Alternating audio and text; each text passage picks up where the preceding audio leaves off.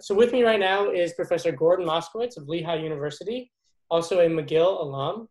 And Gordon has expertise in across many different domains. He's perhaps best known, or one of the things he's known for, is his work on social categorization and stereotypes. So he's very generous to offer me some of his time today to talk a little bit about his research on that topic. So to start out very generally, Gordon, first of all, thank you for showing up. My pleasure. And maybe you could just start us off by, broadly as a researcher, what do you think are the questions that most drive your work? Well, at the broadest level, I'm most interested in the question of how to mitigate or reduce stereotyping and prejudice. I've always been interested in those questions since I was like 8 years old. When I got to McGill, I realized, oh, this was actually a field of study that you could dedicate yourself to. And so at the broadest level, I'm interested in why stereotyping is so ubiquitous and seemingly so easy for people to slip into. And then given that it's so easy for people and that they do it without realizing it, how do you control it? How do you prevent it? So I'm coming at it from two angles, sort of the categorization piece that you mentioned earlier. Why is it happening so easily? But then the control piece. How do you prevent yourself from engaging in some behavior or mental process that happens outside of awareness and without your intent? See, so I think it's self-evident to many people for why this is an important area of research, but I like to give all the guests this opportunity to put it in their own words. So specifically related to how people control stereotypes, why is it that you think that this is an important area? I guess, as I said earlier, from the time I was a really young person, I felt that this was one of the great pandemics of my lifetime. And we see every 5 to 10 years or so, there's some horrific event that reinvigorates public interest in this topic, and that's happening right now. But for me, it has always been a topic of that importance and has just driven me in my academic goals for as long as I can remember. So I just see it as, the great social problem, not just of our lifetime, but, historically.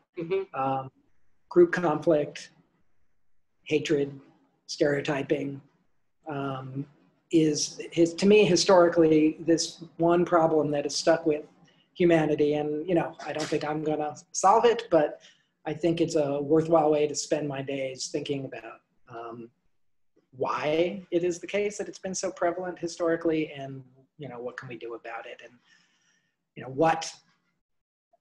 given what we've learned, it's only a field of study, as you know, and as your class is realizing, it's really only a field of study that's 50 or 60 years old in terms of scientific study. And what have we learned over 50 or 60 years that's actionable? Right. That's very well put. It's a very great advertisement for this class more broadly, so I appreciate that. The paper that we read or we reviewed in class was about this idea of implicit stereotype control. So the notion that rather than it being a reactive force where people have a stereotype activated and they have to work against it once it's activated, there are some people who do this chronically, or you can put people in a dispositional mindset where they're going to work unconsciously, feel free to correct my terminology here, to make sure that that implicit stereotype isn't even activated at all, because they have this larger goal of being egalitarian. Yes. Yes, okay, good. Reading this paper, one question I had was, for someone who's reading your work and says, I want to be that type of person, and they're worried whether they are or not, do you have thoughts on what type of experiences or conscious motivation or work crafts these chronically egalitarian people? Who are these people? I don't particularly like to focus on the chronic egalitarian people because they are few and far between, actually. In the studies where we've looked at chronic egalitarians, we've used measures that we've given to, you take a class like yours, if there's 250 people, we give the measure to everyone in the class, and we get maybe 5% of people who would fall in what we call a chronic egalitarian category. So these are left-leaning college students Mhm. who have quite explicit egalitarian goals, but very, very few of them what I call chronic egalitarians. Okay, So well, I like to focus on the rest of us, what we can do to put us in a mindset, or what triggers can we set up in our environment that will cue an egalitarian way of approaching a okay, situation. so I definitely want But to know. yeah, if you want to become that type of person, I would say it starts off consciously, Mhm. and you have to quite explicitly set yourself goals, think about the environments that you'll be in and what triggers in those environments can serve as reminders for your egalitarian action. Explicitly set up those links between your environment and your goals, so that consciously, when you enter various situations, you're ready to see those cues and act in an egalitarian way. And hopefully over time, it becomes habitual and you don't have to think about it, and ultimately become, through practice, that chronic egalitarian person. So I guess I want to return to this issue of what can people do to set up their environment, because I think there's some interesting questions about how we take some of the lab studies and apply them to our everyday life. But frankly, I'm surprised when you said that so few people you would categorize as chronic egalitarians. I wasn't expecting that response. Partly because when we give people a measure like internal motivation to control prejudice, and this is a note to me, future me, to review that in class now. When we look at how the distribution of answers on that, I think most often people are at 9.0. They're at, this is a very important issue to me. And so to see that this disconnect between people who can have high internal motivation to control prejudice, but that same distribution doesn't carry over into chronic egalitarians. Can you explain why you think that is? Well, it's setting a very high bar, right? So we don't doubt, or I don't doubt, and I should backtrack and say, that's in 2 or 3 studies that I've run. I've seen it be so small. And we set a very high bar for defining someone as a chronic egalitarian. Our measure is typically just an open-ended response where we ask people to talk about any hopes they have for the future, and they have to spontaneously mention wanting to rid the world of races, those types of egalitarian themes. So, maybe someone who has a different standard for labeling someone as a chronic egalitarian would find a higher number. But I think we do hold a very high bar. But I do think there is a difference between just saying on either a modern racism scale that you have a belief system that's low in prejudice, or on an internal motivation to control prejudice scale that you have goals to not be prejudiced. Those are beliefs, values, and goals that in the cultures that most of the students in your class probably come from, those are pretty clearly stated in sort of the founding writings of the countries that they come from. So these are norms. And so people are highly committed to being normative and expressing those beliefs. And I don't think they're just conforming. I do think they believe it, but there's a difference between simply saying I like something or I value something and having commitment. I think the word commitment is what's essential here, right? We all value all kinds of things, right? Each of us is juggling at least, 40 or 50 really important goals at the same time, right? So some of those are, if you think about a hierarchy of importance of your goals, some of those are going to be, higher than others that you're going to have greater strength of commitment to. And I don't know that the measures that we use, like internal motivation, captures that really well. People are highly motivated to just say 8 or 9. It's a 9-point scale, I think. Is 9 point, yeah. So I like that point a lot, because it also brings into this question of a diverse methodological framework, because it seems like you're uncovering some sort of psychological construct that if we only use something like self-report, something like the internal motivation to control prejudice scale, if you put it in front of people and say, well, do you want to not be prejudiced? Then that gets them thinking, well, how could that not be a goal of mine? Most people will take that response. But if you give them a blank page and say what's important to you, it's very different the amount of people who will just get there naturally and say that the idea of being committed to non-prejudice or egalitarianism is important to me. So it's a classic dilemma for a social scientist, though, right? It's much harder to implement and code, yes. And often you don't have the time. You're given 15 minutes to get in and get out, and it's very useful to have those scales. And of course, I use them, but I don't know that they can distinguish between different degrees of commitment to egalitarian goals. So going back to something you said earlier, which was you're less interested in focusing on the individuals and more interested in focusing on how people can create their environments to instill this egalitarianism. And when you read the studies, and they're very tightly controlled, nice lab studies, but things like counter-stereotypical training, where you're literally just seeing things on a screen to say this group good, this group bad. That's a great something for in-lab design, but maybe a little dry when you have to apply it to your own life. So stepping a little bit outside of the laboratory context, you don't have, nothing you're saying now has to be empirically validated. I'm asking you to, just off the top of your head. But what do you think some things that people could do in order to restructure their environment if they want this goal of being more chronically egalitarian? So I think this is obviously an extremely important question. And I do think it's worth distinguishing that question from what the goal of the researcher is, right? Like for me, in the very first studies I did on controlling automatic stereotyping, we set up extremely artificial circumstances, because the question we wanted to answer was, is it even possible, if something is happening automatically, the activation of a stereotype, if that's happening automatically, is it even possible to interfere with this so-called automatic process? So the goal wasn't to think about the long-term goal, which is how you can train people to best control prejudice in their day-to-day life. The goal for those early studies was simply, is the disruption of the categorization process or the implicit things that follow immediately after categorization, can you even disrupt those things?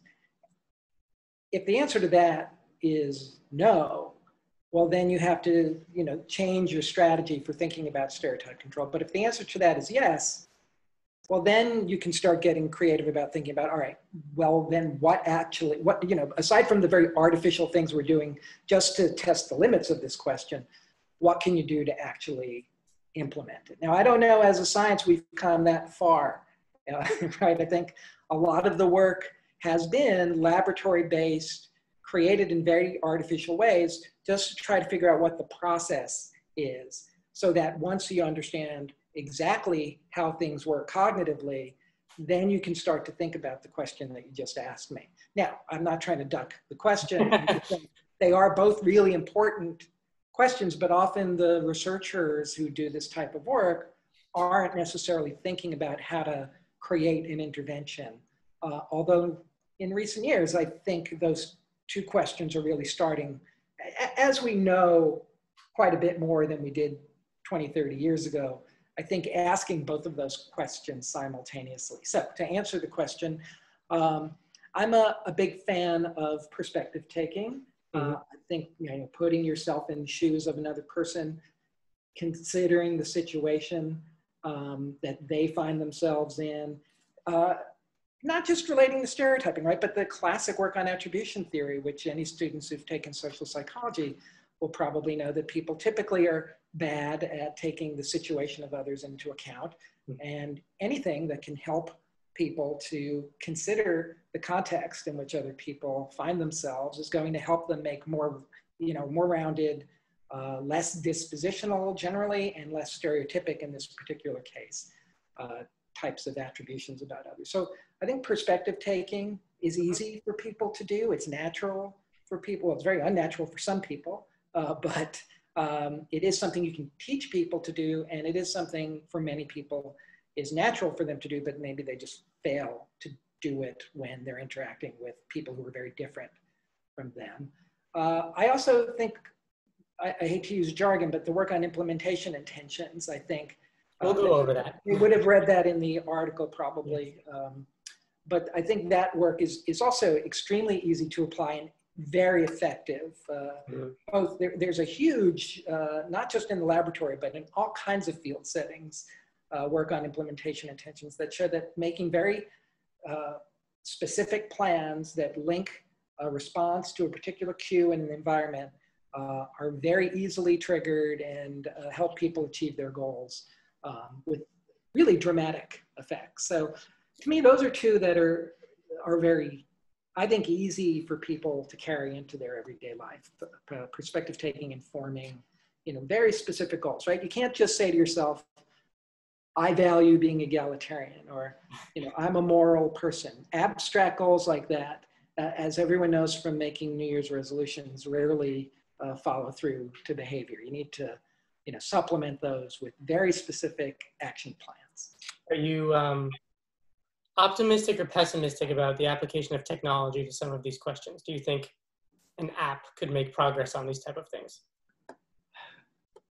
My mentor has an app, so I'm obligated to say. I see. Yes.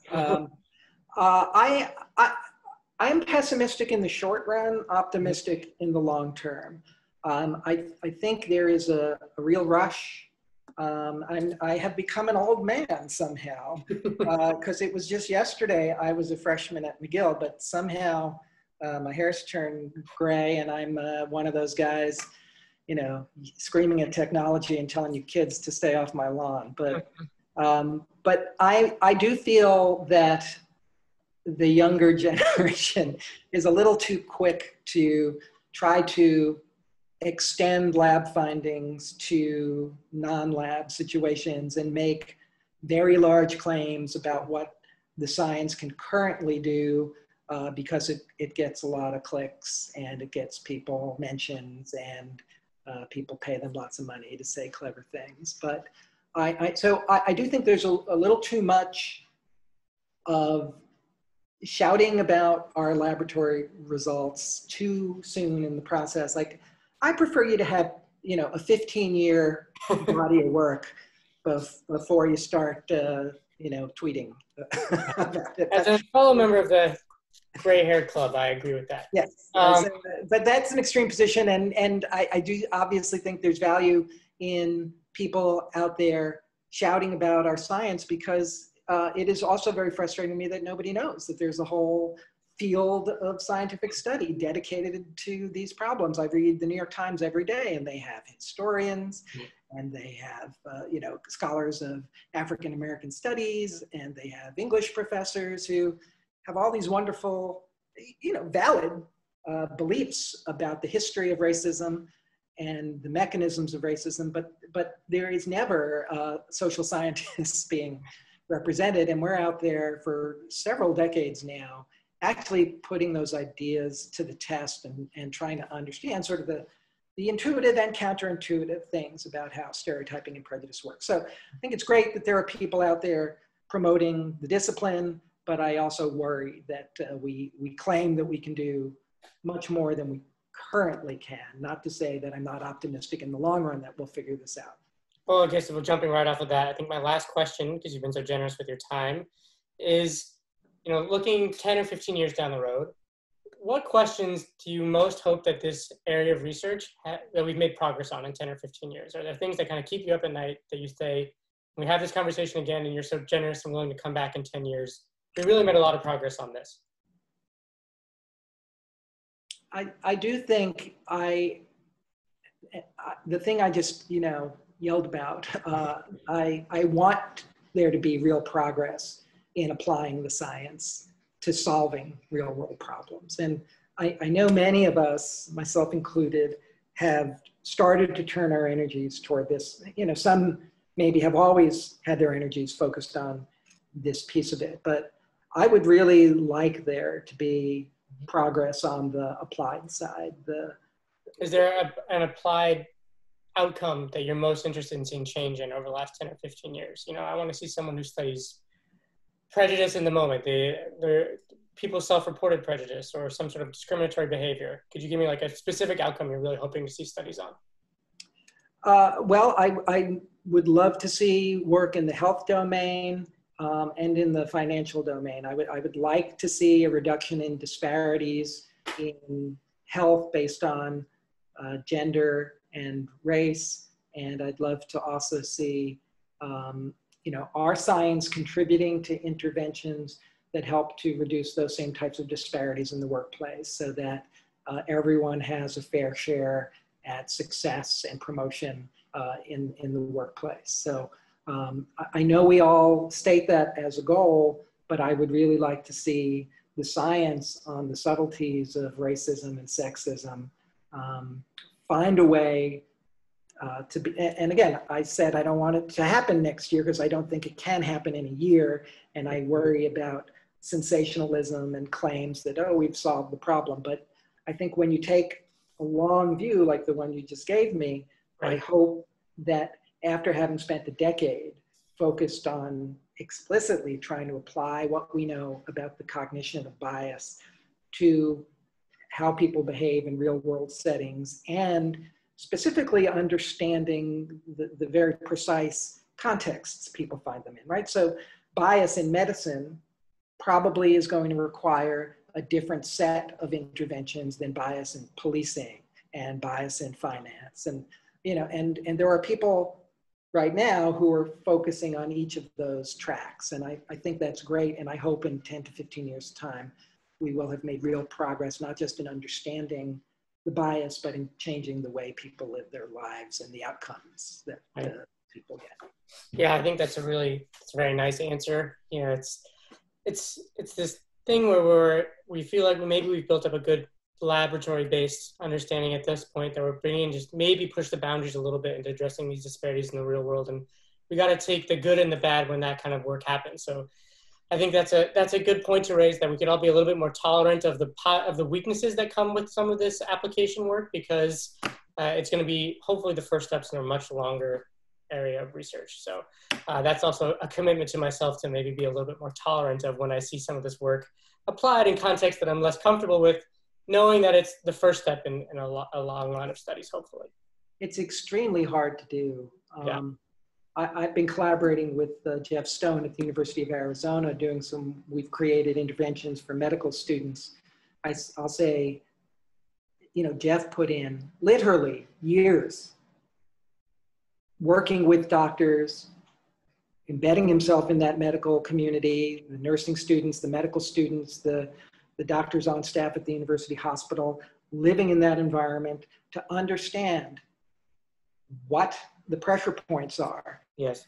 For doctors and nurses, quite specifically where racism can occur that's unique to that field of study, and what you can do if you're someone in that discipline, right? And as I said, it's going to be different if you're a police officer.